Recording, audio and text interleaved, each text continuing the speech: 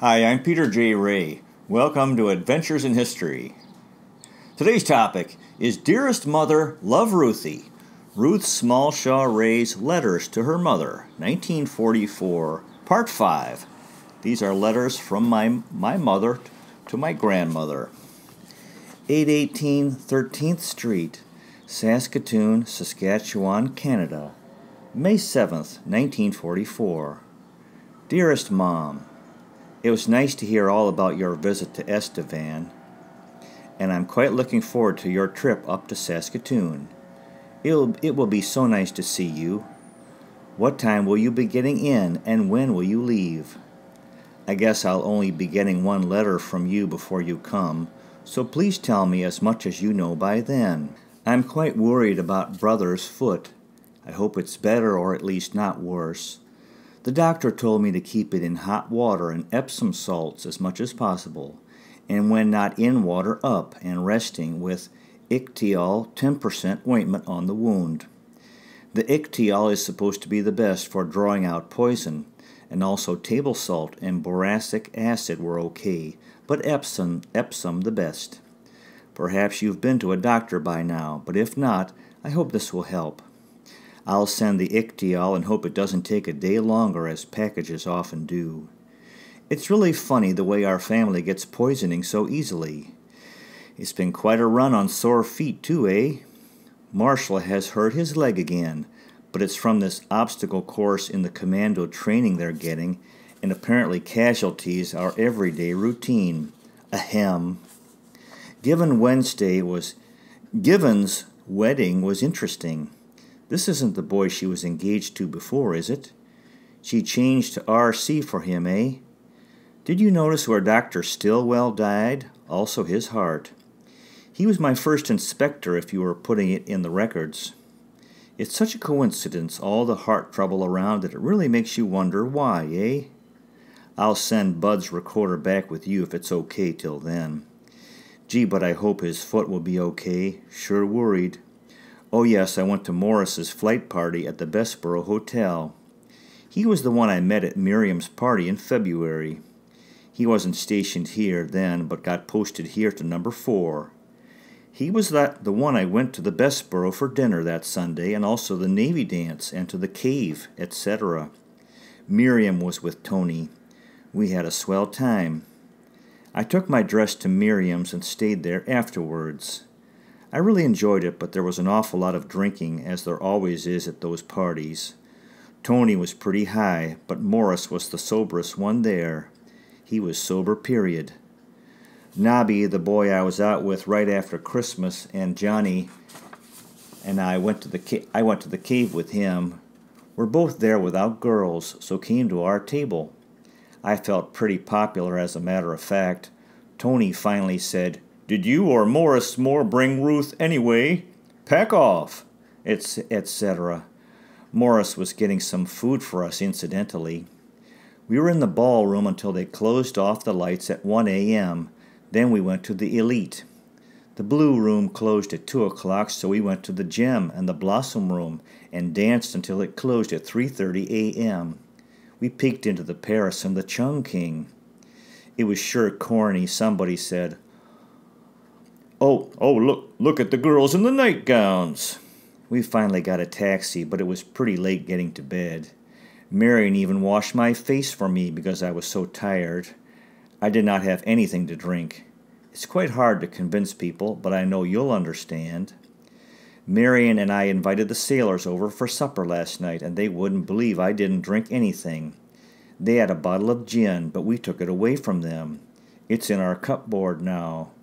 You did ask me to tell you everything. Hope you're not disappointed. Mrs. Parrott was asking about Marshall at breakfast, also at church this morning. It's sure corny.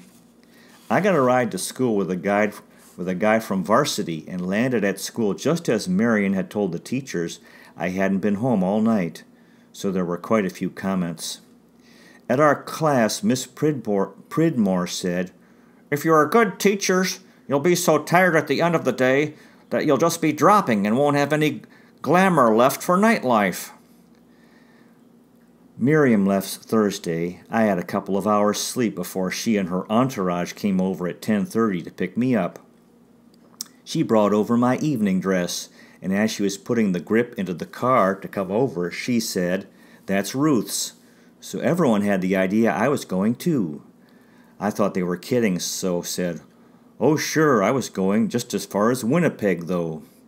I didn't realize until they asked if our berths were together that they took me seriously. Miriam's mom drove home, and then a guy named Square drove us around in his car. We had lunch, and everyone kissed Miriam goodbye.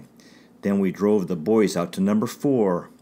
They got their wings and sergeant stripes and left the next day, and were meeting Miriam in Winnipeg. And this little piggy stayed home. Tony gave me 100 cigarettes before he left and offered me his liquor permit, but I didn't take it. Marshall wants me to meet him in Winnipeg if he only gets 5 days before he goes over and can't make it home. Surprisingly, Marion thinks I should go. It would be nice to see him again. Maybe if you write sooner, I can get 2 letters to you. Bye. Love, Ruth. Oh, say, you remember I only worked 8 months and didn't get paid for July or August, only 6 months' pay, $630, income taxed, not under $660, so I may get my $86 income tax return for 1943. Wouldn't that be wonderful? Just bring me out of debt for a while, then I'll probably decide to buy a car or something. Oh, I know, my watch needs fixing. The stem is out. Can you find and send it somewhere? I had my fortune told.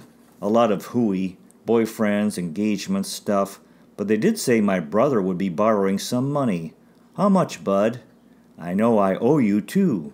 Gee. Love, Ruth. 818 13th Street, Saskatoon, Saskatchewan, Canada. May 12, 1944. My dearest mother, your letter Thursday was the swellest yet. Gee, I really loved it, and you're the best mother in the world, really. I'm so happy that Bud's foot is going to be okay.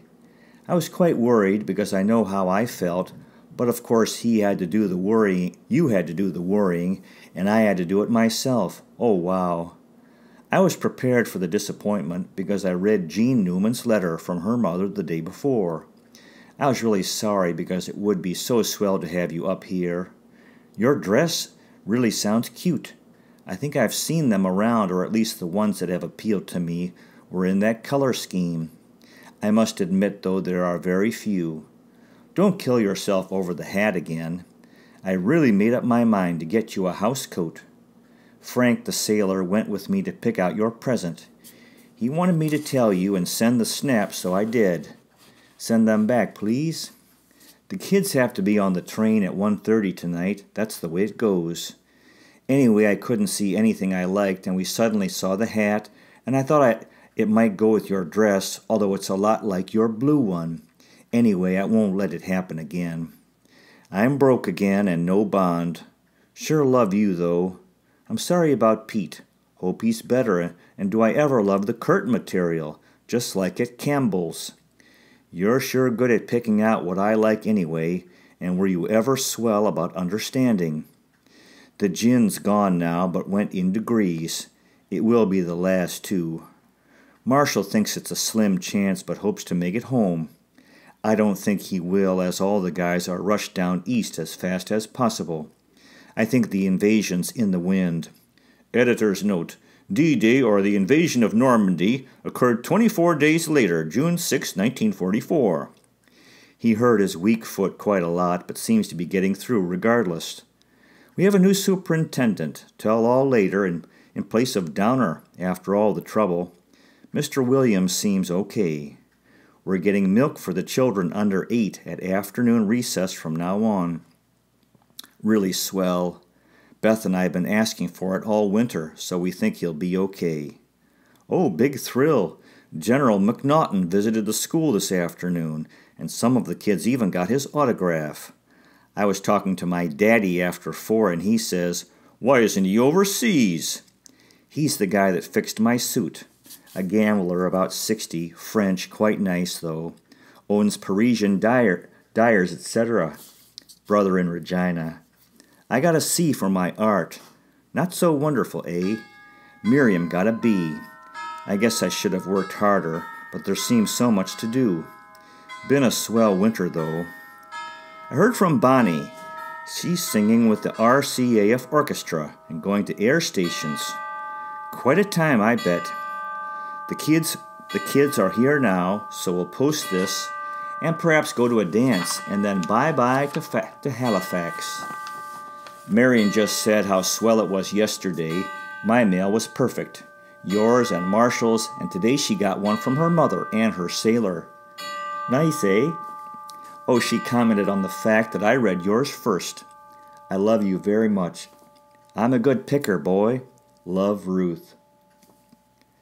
P.S. The kids say if the hat doesn't suit you to send it back, because it looks okay on me. But they don't know how cute you are, though. 818 13th Street, East, Saskatoon, Saskatchewan, Canada, May 21st, 1944. My dear Mother, Gee, I was looking for a letter all week from you, darling, but it was really swell when it did come. I hope you're feeling better, and the eats were delicious. Gone within the wink of an eye. I'm glad you liked the hat, but tell me more. Do you think it suits you? Do I get another picture for my collection, please? Pretty please? I had quite a time. I forgot to post it early enough and was quite sorry. But I knew Don Hading, didn't you know his mom or pop at the H&S Club, was going to Regina, and he was delighted to take it. He said he'd amuse the passengers with it if the trip got boring. He's a cute kid, an engineer. Went to Scott a year behind me, quite young, obviously. And Corny, also oblivious, but got 3 A's and 2 B's, so not so dumb. It was swell talking to you and Bud, too. I know it was over 2 minutes, 4 in fact, because I phoned after Ruthie went through about $130 this month, so I guess I wouldn't make too much difference. Oh, Mom, I felt so swell getting 4 nice letters in your parcel Friday, but Marshall said he won't get leave. He'll be at the depot in Lachine tonight and on draft for overseas. His mom phoned Friday to invite you over because she thought you'd be here. It was nice of her, don't you think? She hopes you'll come up soon anyway. She invited me over for dinner, so I went with her after church. It was very nice. It seemed different without either Marshall or Miriam. She let me read Marshall's letters, much to my surprise. He's been out with a couple of girls in Three Rivers, so she'd written and told him he was a flirt, and asked if he'd told me about them, and he wrote back, "Mother, I tell Ruth everything." Oh, wow. So she thinks it's pretty good, I guess. He had told me, though. We drove out to their fox farm in the afternoon. It's called the Saskatoon Silver Fox Ranch, and is quite a place. They have a couple of families in houses on the place and a bunkhouse for the workmen.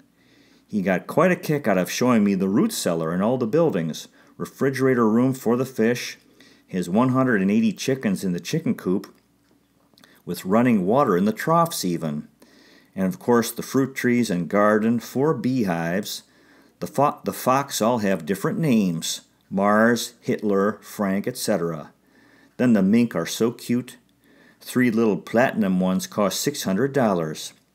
I had to take some rhubarb home, so we'll have pie, I guess. It's quite a place. It's really his hobby, as the laundries run okay by themselves, I guess. He says he'll fix my bicycle, so I can bike right out there to see it more often. Oh, Mom, about the summer. We have 10 weeks to do as we please. I was talking to Mr. Oakland, and he is instructing the math, but it's 6 weeks and a lot of work. There isn't a suitable course in Regina.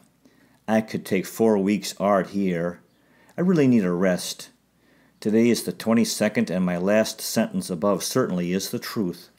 I think everyone in the city has a holiday but us, and those at the power plant. Marion says we must be dynamite, eh? We were the only ones in the house who had to get up, and we were sure mad. The streetcars weren't running, so most of the teachers were late. J.P. had to take a taxi, 65 cents. Was she mad? Really, though, it's been straight through since Christmas and only Good Friday, and it's really too much. Everyone is cracking under it. It's bad enough ordinary teaching, but this takes every bit of your reserve patience. Don't tell anyone, but I really like it. But I realize that more than a couple of years at it could ruin anyone. For instance, Marion, who is very strong, was under last week. She could hardly open her eyes for a terrific headache and slept for days. The doctor said it was her nerves, and she couldn't come back for a few days or else she'd be away permanently. Wilkinson, another teacher here, a young one, can't come back next year because the doctor has ordered a year's rest. Phyllis downstairs is a special teacher, had Winnie's class in Regina, has to go to bed every night at 9 o'clock now and had to quit night classes. One night last week was terrific. Marion was almost screaming with her headache and nerves, and Phyllis was screaming at her sister, the kid's 16 and quite running wild. All this at 1:30 in the morning. It's okay now, but it was rather upsetting then. When I think of it, though, how have I got through? We got our marks, and you'll think I'm a dope, but C's aren't so bad when I look at others. Beth just took one class and studied all the time and got a D. Marge, the teacher here, just won and flunked it. They never had any nightlife at all. I guess I should have done better, but for the amount of work I did, it was more than I deserved. The other teachers just got B's too, Marion also. So they had only one class. I'd like to take math in one way and work hard and try for an A from Mr. Oakland, but how would I be next winter? Personally, I think it was the recreation after school that saved me. I was so surprised. I was talking to J.P. I had to stay to do posters for our display on June 7th, and she was asking how I did in my classes, and I said, "Oh, I suppose I should have worked harder," and she said, "Oh, but you need some recreation." And a while ago we shouldn't have nightlife. She feels quite bad about the weight the teachers are going under. Please don't tell Mrs. Newman, eh? Jean's party is this afternoon. She said I could go in. We have milk for the kiddies at recess now. I guess I told you. But I got broke buying cookies to go with it, so now they have to drink it straight. I sure love them, though, again. Mom, what should I do this summer? I know it's my problem, but I'll feel guilty if I do nothing. Miriam will be back Friday. She's having a real time. Supper dances all along the line. Royal York in Toronto, etc. Most of her friends and relations are down east. She was in London, Ontario this weekend. A coincidence, Gordon wrote to say that's where he was going to go on his 48-hour pass. Well, good for me. I was roller skating twice last week. Going to take me when I come home, bud? There's a little, well, young anyway, guy who is teaching me to turn corners better. He's just out of high school last year, but was to Montreal this winter, so thinks he's old enough. I'm sure getting them younger every day. Bill was 23, Ted was 21, Gordon was 20, Marshall and the sailor were 19, and now an 18-year-old. Glad you liked the pictures, but I didn't think they were very good. After I phoned you Sunday, Marge, the varsity student, and I went to visit O'Reilly's. Marge's mom is down east, June is in Vancouver, so we visited her mom. She really thought it was nice of us. June will be home June 19th, so I'll see her before I leave. Gee, it's long from January 3rd until June 22nd, and only one day holiday, nearly 6 months. It's gone quickly, though, in a way. After church, I visited the Thorns for a while. Sybil is going to drive the car, so they won't be selling it. Then Marge's cousin, Don McAllister from the Parliament buildings in Regina, took Marge and I for a car ride and a banana split at the Elite. He left the next morning, and Marge has gone to Indian Head to work in the entomology department of the experimental farm. She was in Regina for an hour, and I thought of getting her to phone you, but didn't. She'll be in Regina in September, so I'll see her. Oh, an insurance man came to school and said my father had a policy with his company, and he'd like to tell me about the kinds, but I said I'd see about it when I went home in June. The kids will go home at noon the 22nd, I think. I had a piece of Jean's cake. They had popsicles, as you can't get ice cream, also candy. My, the cake was pretty with Happy Birthday Jean on it and pretty flowers in icing. Bye. I love you, and please write soon. Love, Ruth. To be continued. Well, that concludes today's presentation. Dearest Mother, love Ruthie. Ruth Smallshaw Ray's Letters to Her Mother, 1944, Part 5. Good luck to you with your efforts in family history if this interests you. Finding, preserving, and sharing old letters, diaries, and photographs, and interviewing elderly relatives while they're alive. You might consider liking and subscribing. You also might consider checking out our website, Adventures in History with Peter J. Ray, at peterjray.com. Thank you so much for watching. I really appreciate it. God bless you. Take care. And I'll see you next time.